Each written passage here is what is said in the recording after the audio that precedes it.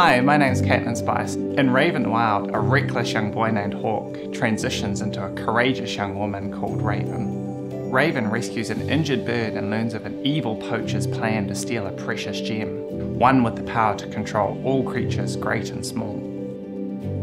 We were so excited when we heard that a third book was coming with a central transgender character, because I know for some of my students, having those positive role models at a young age would have made such a difference. That's why I think it's important to have stories that show trans kids that they're not alone and that they can lead happy and fulfilling lives.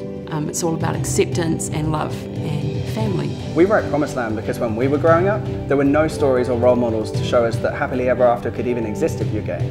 It's so important for our children to be able to see themselves, see each other, see their parents, see their families in children's books. For me, that was a big driving factor. I want them to know it's okay, and they're going to meet people who may be different, and that's okay. And the fact that there's going to be kids that are able to kind of access this book and just going like, I see someone I know in this, and they're a real person.